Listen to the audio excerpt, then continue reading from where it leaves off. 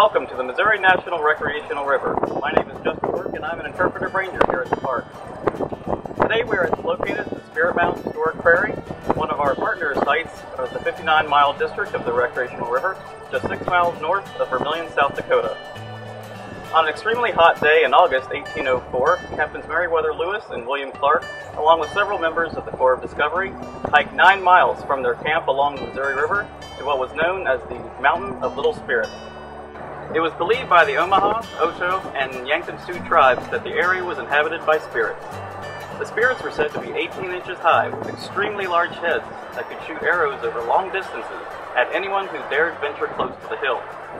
It was this legend that intrigued Lewis and Clark to visit during their exploration of the Missouri River.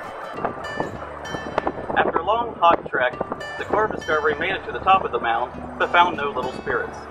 However, the men did see what Clark described in his journal as, quote, a most beautiful landscape.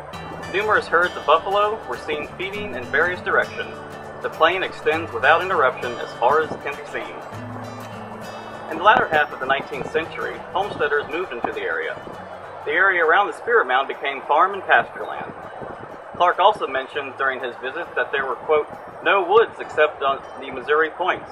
If all the timber which is on the Whitestone or Vermilion River was on 100 acres, it could not be thickly timbered.